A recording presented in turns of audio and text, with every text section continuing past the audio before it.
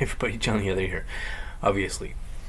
Now today I want to talk about something that I usually don't get into on this channel, and that's the topic of racism. Normally I don't find that interesting, I find it tedious, but today it has my full attention, so let's get into it. I expect to find racism in people who have a narrow life experience or a narrow educational background. And by educational, I mean, you know, your actual formal education plus traveling and living and working in the world. I particularly don't expect to find highly racist or shockingly bigoted attitudes and beliefs in people who are cosmopolitan, who are very well educated, who are, you know, at the higher levels of the economic strata of society. For example, you know, a Toronto lawyer with a really excellent education, a guy like David Butt, right? That guy's not stupid. He's very smart, very well educated, and rich by your and my standards. And yet, I'm going to read you a couple paragraphs from an article that he wrote at the Globe and Mail. According to the time that I record this, he wrote this or published it 15 hours ago. So it's, you know, one day old article. How the justice system let race taint the Stanley verdict. Gerald Stanley was found not guilty of murdering Colton Boushie. He testified that the gun went off accidentally, and the jury believed him, or at least had a reasonable doubt about accidental discharge. So far, nothing problematic. Typical courtroom stuff. That's the first paragraph. Okay? It's obviously a setup for a switcho-chango. The next sentence, standing alone. Now let's add a couple of key truths. Well, I don't like the word truths there because it has a sort of religious tone to it, doesn't it? Next paragraph.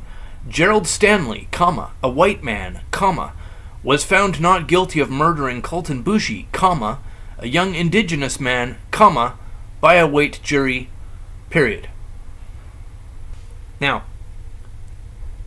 David Butt, the lawyer who wrote this, the highly educated, cosmopolitan, highly intelligent, highly accomplished Toronto lawyer who wrote this, later details in this article that on the basis of the evidence in this particular article with this disgusting opening, actually goes on to say that the jury's verdict of not guilty is a correct and proper legal outcome. Now, you could also have an outcome that they found him guilty. They could decide that the evidence was not credible, or that for what other reasons they decided he was guilty. So David Butt, the author of this article, points out, and I'll link to it, that this was a correct verdict. But I'm going to read a little farther on. Next sentence after indigenous man by a white jury. He says, suddenly sounds ominously different, doesn't it? Well, only if you're a racist, because I had read through all of the court reporting, all the journalism surrounding this case, and there was almost nothing about the race of the two participants in this lethal encounter. Now, obviously, there's lots of agitation and protest about the race of the farmer and the ethnicity of the native kid who got shot. But that's just a bunch of outside commentary on the trial. The trial itself is about a kid trying to rob a farmer, and it doesn't matter what color they are. Oh yeah, and the picture on your screen is the rifle that the kid had with him, so we can dispense with him being not armed, too. Thank you.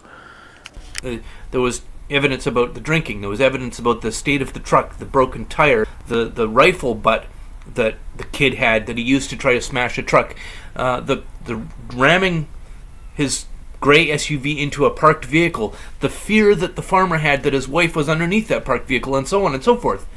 Nothing about, oh, he was a native kid and I'm a white guy, I gotta kill him. No, nothing like that. So the racist element here is being injected by David Butt. Ironically, Mr. Stanley's evidence, that's the farmer, if believed, is certainly enough to earn him an acquittal. So the jury might have done the right thing and reached a just result. But because of the racial dynamics, the verdict, whether right or wrong, is incurably tainted. Excuse me, what? But because of the racial dynamics, the verdict, whether right or wrong, is incurably tainted. The only racial dynamics in this trial are being put on it by commentators. How did this miscarriage of justice happen? He goes from the evidence is certainly enough to earn him an acquittal to the opening of the next paragraph, how did this miscarriage of justice happen?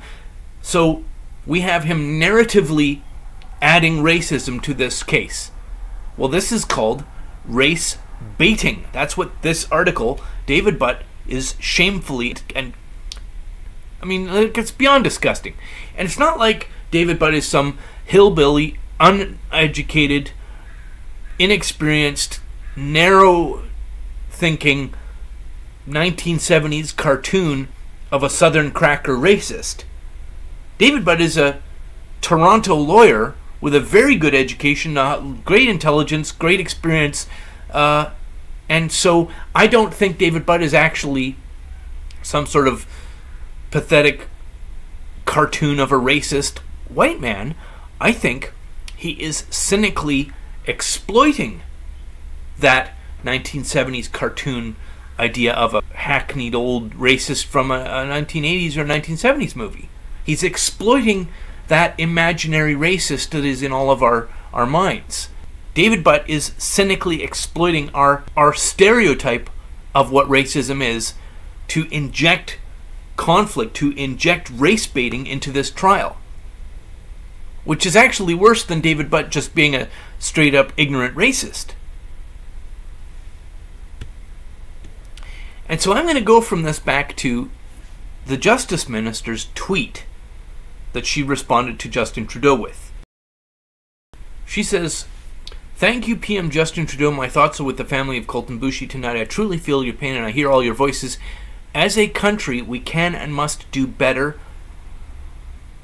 I am committed to working every day to ensure justice for all Canadians. As a country, we can and must do better." Now, yesterday I recorded a video and uploaded it where I talked about that statement. As a country, we can and must do better. Where she's attacking the decision of a jury in a completed criminal trial. The Justice Minister, the person in charge of the courts, is attacking the decision of a jury in a completed trial.